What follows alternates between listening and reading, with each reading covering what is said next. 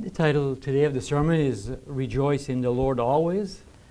And during today's sermon, we're going to look at what Paul is saying, what God has revealed to Paul. And the promises are so astounding that it takes God's faith to believe in what we are promised. And as we just sang in that song, that as believers we rejoice and that we stand on and we believe every promise of God. That's what we will do. That's what we're called to do. And during the sermon, we're going to expound on that very subject of why rejoice in the Lord always. And so we'll have the scripture reading by Terry this morning. And the scripture reading is from Philippians 4:4-9. Rejoice in the Lord always. Again, I will say, rejoice. Let your reasonableness be known to everyone. The Lord is at hand. Do not be anxious about anything, but in everything, by prayer and supplication, with thanksgiving, let your requests be known to God. And the peace of God, which surpasses all understanding, will guard your hearts and your minds in Christ Jesus. Finally, brothers, whatever is true, whatever is honorable, whatever is just, whatever is pure, whatever is lovely, whatever is commendable, if there is any excellence, if there is anything worthy of praise, think about these things. And what you have learned and received and heard and seen in me, practice these things, and the God of peace will be with you. These are the words of the living God. Thank you that we can rejoice in the Lord. Amen. Well, as we think about these verses in Philippians, it's important to notice how often the following phrases are found in the book of Philippians alone. And in the Lord is found 10 times, just in that 4 chapters of the book of Philippians. In Jesus, that is found once. And in Christ that's found in 7 times. So just in that 4 chapters of that book of the epistle to the Philippians, in the Lord, in Jesus, in Christ is found 18 times. And that says a lot. And so as we look at the context of these verses that we've just read, that Terry have just read, the beginning of chapter Paul encourages 2 women who were very, very faithful in the Lord. They were fellow workers, the Apostle Paul tells us. And what happens is that these women had some kind of a disagreement. The Bible doesn't really tell us what the disagreement is, but he encourages them to agree in the Lord. Because in the Lord, when we have disagreements, we can find agreement, we can find unity, we can find ways of resolving difficulties. And then the Apostle Paul says, rejoice in the Lord always. Again, I will say rejoice. So Paul, this is a commandment that is, in a way, very funny or impossible to reach from a human point of view without understanding what Paul is getting at. Because to rejoice always, what does that mean? God does not say that the Apostle Paul does not say that when we go through trials necessarily to rejoice in that, because Paul oftentimes had sadness, that sometimes he felt abandoned by the brethren. And he wanted Timothy, for example, to come to him, and he wanted that support.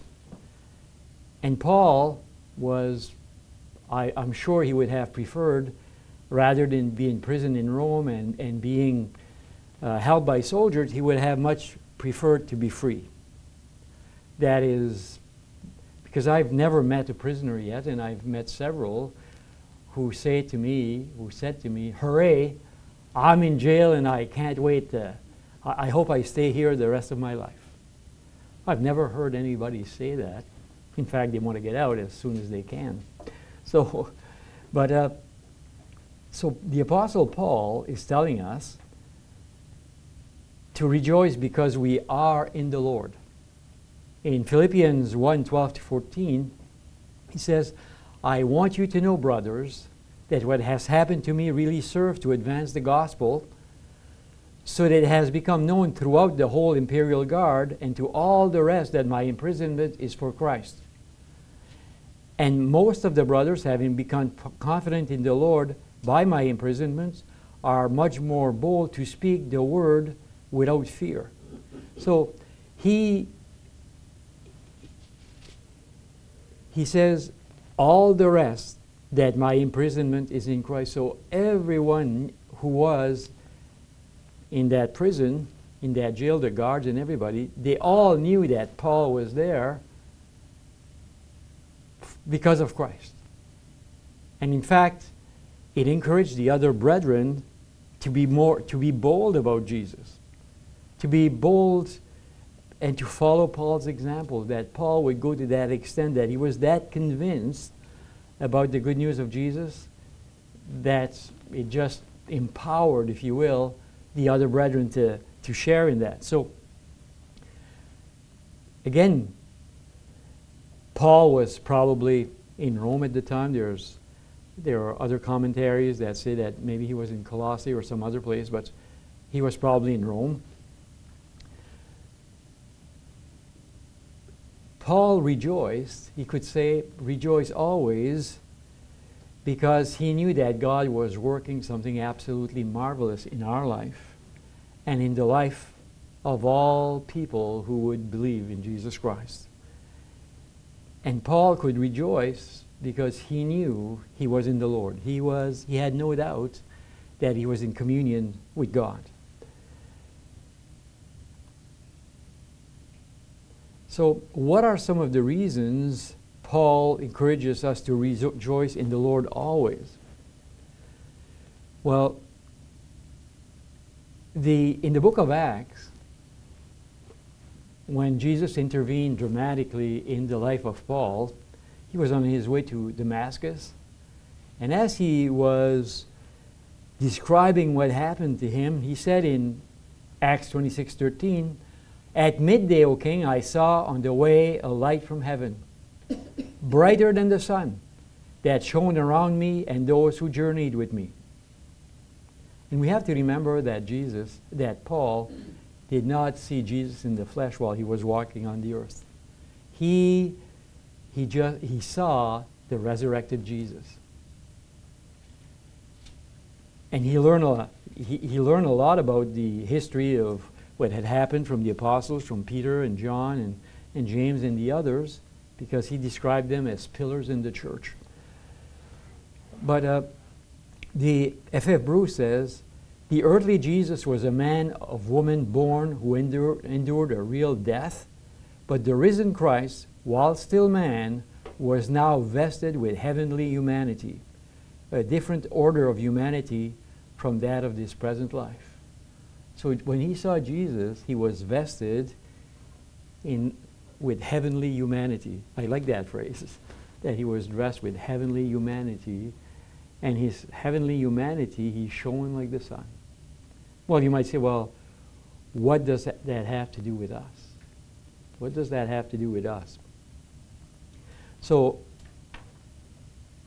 the Apostle Paul, goes on to describe what it has to do with us, because it has a lot to do with us. The Apostle Paul, for example, says in 1 Corinthians 15:45, he says, the first man was made from the dust of the earth. However, the second man, Jesus, is from heaven. So the first man, Adam, was made from the dust of the ground. Because when it's easy to prove that, because when we die and we rot, or whatever, put it bluntly, we go back to the dust. That's what happens. But Jesus,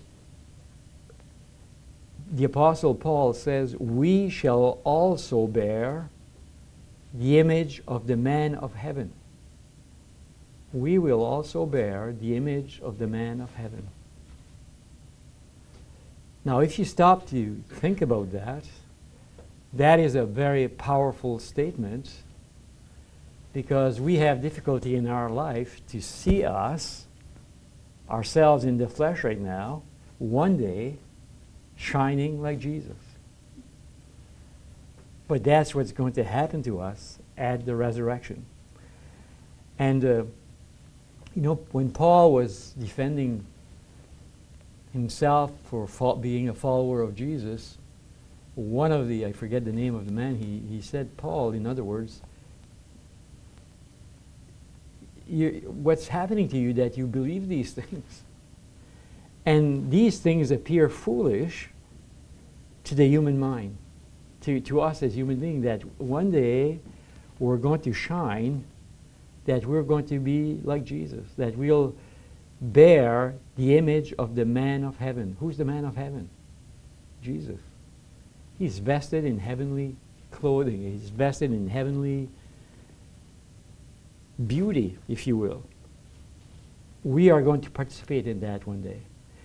And Jesus, when Paul saw Jesus, he saw Jesus in a glorified state. He saw Jesus in dazzling light. And he's not the only one to have seen Jesus in dazzling light like that.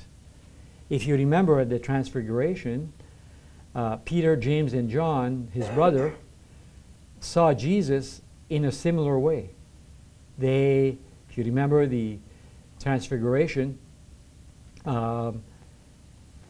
we can read that in Matthew 17, 1-2. He says, "And after 6 days, John took with him Peter and James and John his brother, and led them up a high mountain by themselves.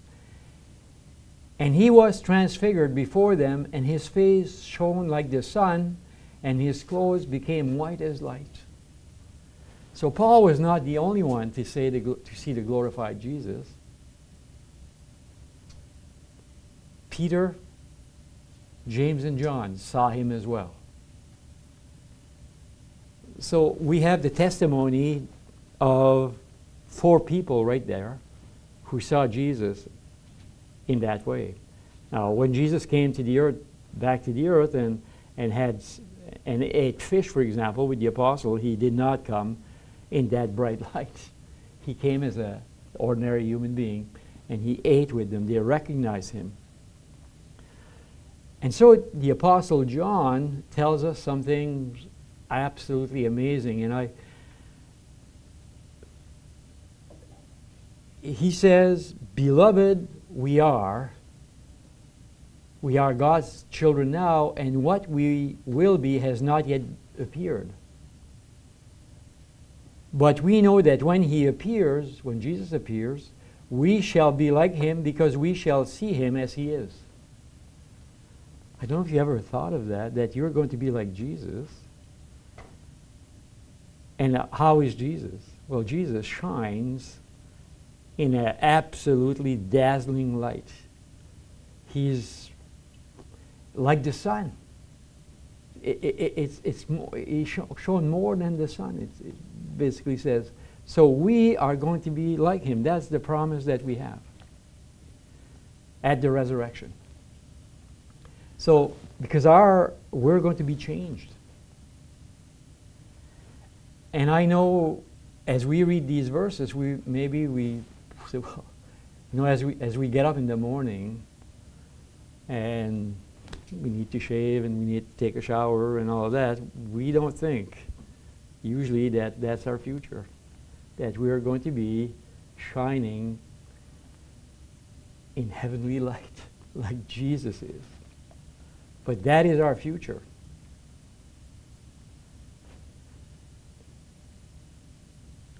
So these are amazing words, and if you were to tell somebody on the street, do you know your future in Christ? That you're going to shine one day like the sun. You know, you're going to be as bright as the sun one day when Jesus returns. If you believe in him and trust him for your life, what do you think people would answer?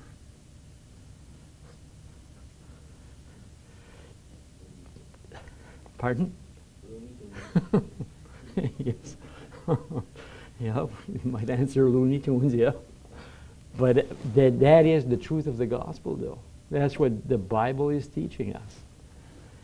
And so, and we believe that, because as amazing as these words are, we know that that our hope is based on Jesus, who is the truth, the way, and the life.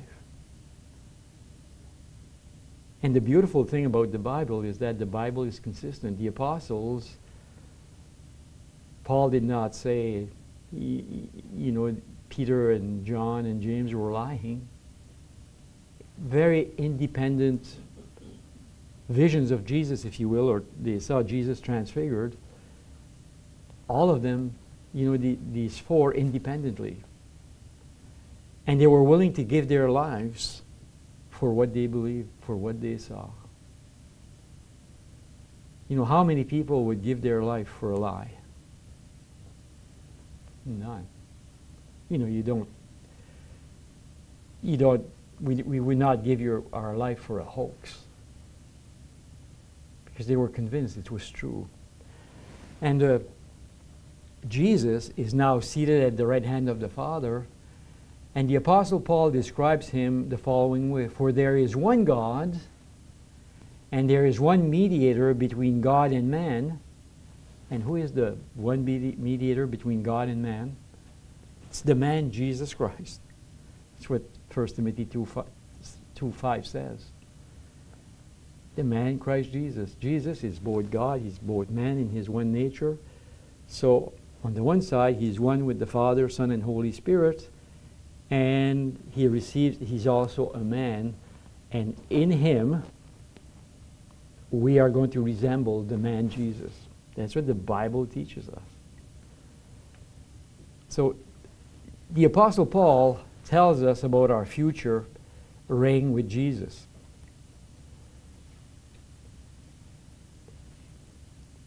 He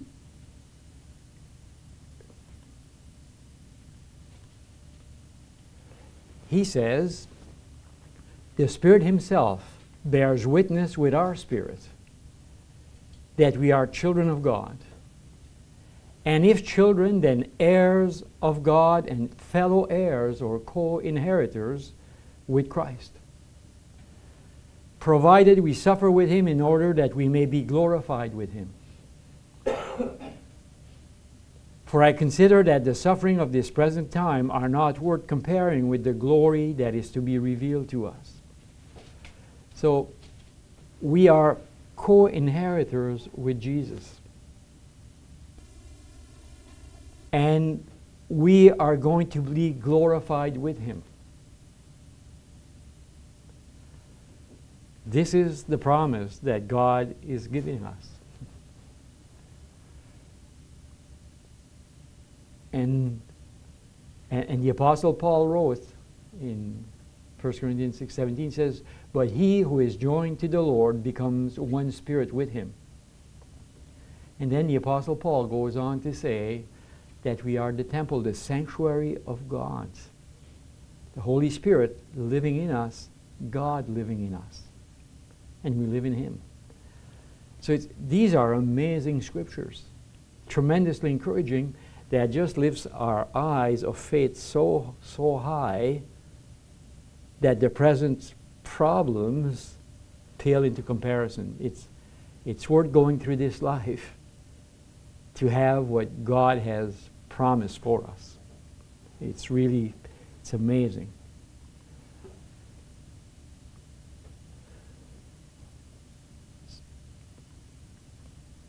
So, our glorious future in Christ.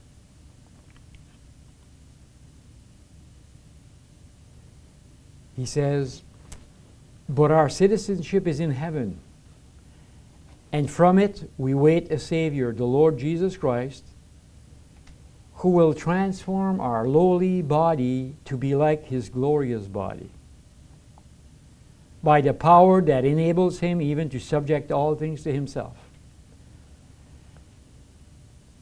Jesus will transform our lowly bodies, our aching bodies, our growing old bodies, to be like his glorious body. That is the future that we have. And we have to ask, well, can it get any better than that? Can it get any better?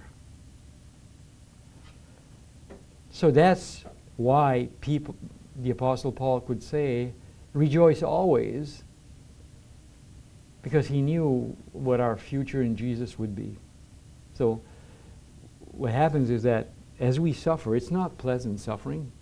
Suffering is not equal pleasant. That's not a synonym for suffering, pleasant. The two don't go together.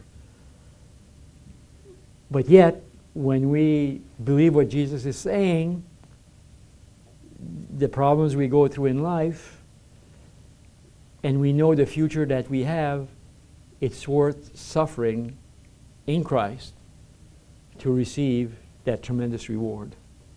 And God has a plan for us. God is always at work. He wants us to have, God the Father wants us to have a relationship with Jesus, and a relationship that is going to last for eternity. And the Holy Spirit is at work revealing Jesus to people as in his plan. So that is, it's wonderful. So when we go through this stage in life, if we can just remember the future that we have, God will give us the strength to be able to go through these things.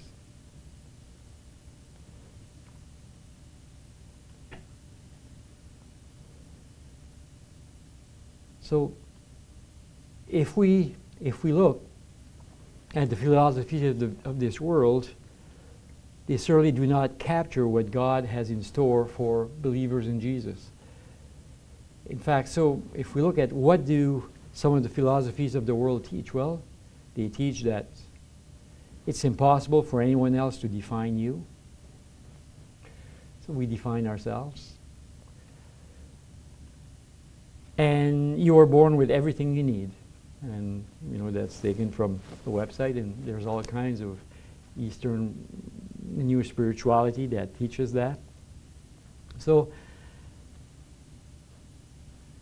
that would be very discouraging if it's that there's no one else who can define me. Because I know I'm going to die, and if there's nothing more beyond me, then I'm doomed. And I know I was not born with everything I need. For example, if I was left alone on the earth, it's a stupid, it's really, when you think of it, it's kind of a stupid saying, because we need one another. We need to be in relationship with one another. Even as I got up this morning, I relied on a lot of people I do not know. I ate toast, and I don't know who made the bread. But I rely on them. And I relied on farmers this morning. And because of some of the things that I ate, they all grew it. So, you know, and I wouldn't know how to provide those needs for myself. So I'm certainly not born with everything I need, and neither are you. What would men do without women? Or what would women do without men? Some might say, well, it might be a better world. But in reality, that's not the case. We need one another. We're created for relationship. Ravi Zachariah wrote a book recently. It's called Why Jesus Rediscovering His Truth in an Age of Mass-Marketed Spirituality. And he says, at the time most people failed to understand the power of the media to change their views and reshape their thinking, instead of viewing the world through the medium of television, they allowed the medium to define the world for them. He says, there's a war raging. It is a battle for thought and belief through a weapon of mass deconstruction. In that battle, it's not firepower we need to fear as much as the electronic power. From the conscious to the subconscious, we are in its grip. From wars in different lands to battles for moral acceptability, the television sets has won the day. Said, I stress this because I believe that almost none of the new spiritualities would be so pervasive if it were not for the genius and building distortion of television.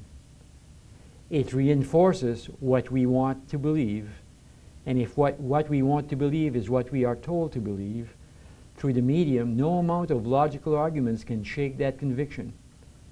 Whichever way you want to look at it, television and now viral media is the shaper of everything we think and believe. And I know that's a pretty strong statement that he's saying, but think about it. You know, we see a lot of things through the words, through the world of the eye, through the world of TV, and it shapes people's thinking. It really does.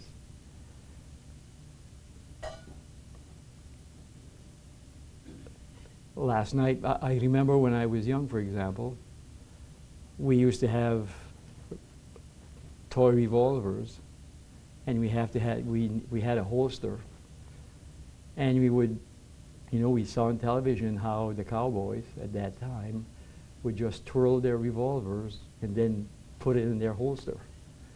And we all did that. You know, we were influenced by television. And I remember a story of a man who, you know, they were playing, and there was one guy, for some reason he was the unlucky chosen, and they built a noose, and they were going to hang him. And so some adult came and says, "What are you doing?" But these kids had no idea of what would happen, because on TV, you know, in the next show, nothing would happen to these guys that were, you know, they would appear in other shows as other actors. So they did not die. So it's just an unreal world, and it affects our thinking. Last night, or the day before, we were watching a program on BBC television, and we saw a man walking through the Himalayas, he walked all the way to Pakistan and to India and to the shrine and some of the religions of the East that we saw, and we saw how people live. People walk miles and miles to go to these pilgrimage. And one man was lying in a religious fervor.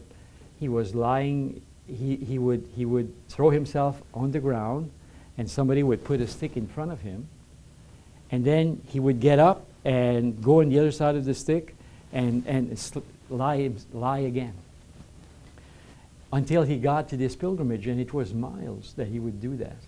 I'm sure he was in shape when he got to the end. But what happens, if it was not for TV, we would not know that world. My grandfather did not know that world, because TV was not developed. It changes our thinking. Changes our thinking. Now, I'm not saying that television is all bad, because there's a lot of good in television, but I'm saying, you know, there's a mixture of both, like in this world. And the Eastern religions have invaded our vocabulary. It's not uncommon to hear such words as mantra. Maybe you've heard that. Chakra. Nirvana, karma. All these words are in our common vocabulary. They all come from the Eastern religions. They don't come from Christianity. And although we do not exactly know what they mean, we use them anyway. We'll say, well, that person is receiving good things because it's karma, or he's receiving bad things because it's karma. But in reality, that word comes from a meaning of people being reincarnated, and until they reach nirvana, that state of being one with the universe. That's what it means. And even if you're in that heaven, from what I read in religious history, it's only good for a time. Once your karma is gone, you have to start all over again. And sometimes you start maybe as a cow or as a monkey or whatever it is. But that's, and we're adopting that kind of thinking in our society. So, and we see God's moral standards being disrespected, being dissed, making sin and immorality appear to be normal. It just appears to be normal. So what does Jesus say about what we see? Because the eyes are very important, and that knowledge comes through our eyes. This is what Jesus says. He says, the eye is the lamp of the body. So if your eye is healthy, your whole body will be full of light. But if your eye is bad, your whole body will be full of darkness. If then the darkness in you is darkness, how great is that darkness? So it's essential for us to not to focus on the darkness of this world, but to focus on Jesus and the good news of the kingdom of God. Because Jesus, God the Father, loves us so much, He sent His Son to deliver this good news of the kingdom of God. And the kingdom of God, which is already here, working in His church, one day is going to transform the whole world. I can say that because that's what Jesus tells us. It's the good news He came to bring. So let's go back to I'm going to go quickly through this because time is racing on. But so what is the secret of peace? Well, Paul tells us, let your reasonableness be known to everyone. The Lord is at hand. Do not be anxious about anything, but in everything by prayer and supplication with thanksgiving, let your requests be made known to God. And the peace of God, which surpasses all understanding, will guard your hearts and your minds in Christ Jesus. So in verse 5, when he talks about let your reasonableness be known to everyone, the Lord is at hand, it may refer to the second coming, but probably it refers to the nearness of God right now. That God is near. We abide in Him, He abides in us. And so Jesus invited us to go to Him anytime because His rest, to have rest. That's what He tells us. And He tells us that in everything by prayer and supplication with thanksgiving, let your requests be known to God. So God wants us to pray, to address our concerns to Him. And to do that in our daily lives. And as we pray, it helps us to have the proper frame of mind, if you will. And Paul tells us how to have that proper frame of mind. In psychology, it's not related to God, but people will say, well, if you write, at the end of the day, if you write 3 things that you are thankful for, it's going to help you overcome worry, which is true. But it's not done in the Lord. It's done just like that. But when we are thankful as God's people, we are thankful to someone. We are not thankful to the universe. We are thankful to God. We are thankful to the Father, Son, and Holy Spirit. We are thankful to Jesus for what He has done. And there are so many things that we can be thankful for. Too many to enumerate, really. But we can be thankful for that we are created in the image of God. We can be thankful that for the gift of human relationships, which is precious. We can thank Him for the gift of husband and wife, the gift of marriage, the gift of friendship, the gift of hope that God has given us so richly, the immense love that He has for us, the answered prayers in our life, because God has answered many prayers in our lives. Thank Him for that. And so that places us in a place, if you will, where we can receive His peace, because His peace is a gift. Jesus gives, I give you my peace, not as the world gives, but it's the peace of Jesus. So it just helps us to be in a receptive mind to receive the peace of Jesus, to receive Him, because He is peace. He is the Prince of Peace. So, and it's a peace that transcends all understanding, Paul says. And F.F. Bruce says, transcending all our mental capacity to grasp and to appreciate. We know we have that peace, which is hard to explain, but we know it's a gift of God. And sometimes that peace is troubled because of our world, and we are still fighting sinfulness in our human bodies. But as we prepare our minds to receive Jesus, that peace just grows and grows. And I know it grows in you because I see it. So that is how we participate in the life of Jesus Christ, in what He is doing in our lives and in the lives of others. So he says, finally, brothers, whatever is true and whatever is honorable and whatever is just and whatever is pure, whatever is lovely and whatever is commendable, if there's any excellent, if there's anything worthy of praise, think about these things.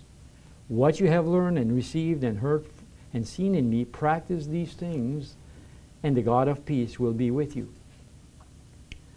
So he tells us to fill our minds with whatever is true, whatever is honorable, whatever is worthy of respect, whatever is just. It describes what is in conformity with God's way, who God is and His way of thinking. Whatever is lovely, whatever is commendable of good report, whatever is excellent, moral excellence. Sin robs us from our life, robs us of life. The virtues of God give us life. We grow in that. So we are to, Paul tells us to think about these things, to focus on these things, and we know this because the Bible tells us how to think. It's God's gift to us, really, the Bible, because it's God's way of communicating with us. Jesus is the Word, and He communicates through His Word. And then he says, what you have learned and received and heard and seen in me, practice these things, and the God of peace will be with you. So in a way, it is an encouragement for us to study God's Word, to know what God thinks. If we were to ask anyone, what is the most important book that you have in your library? Well, really, the most important book that we have in our library is God's Word. It's the Bible. And we have to ask, well, do I give it that importance in my life?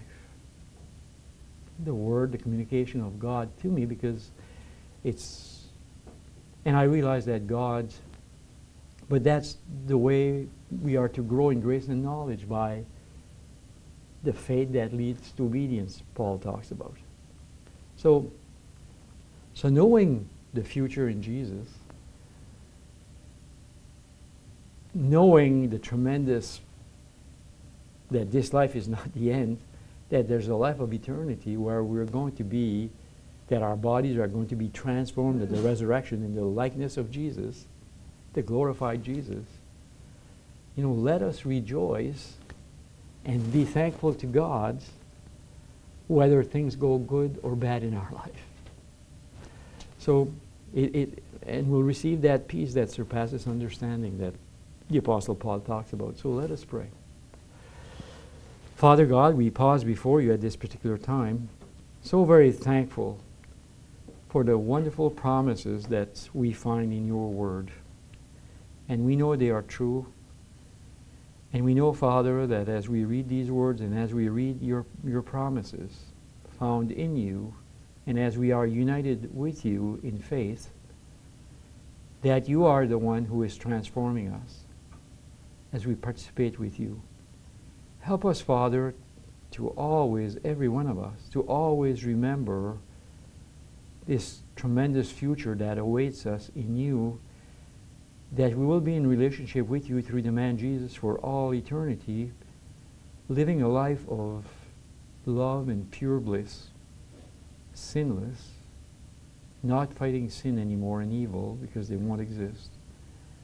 And we just want to praise you as we take communion in a few minutes, because we know you abide in us and we abide in you through your grace, mercy, and wonderful humility. In Jesus' name we pray. Amen.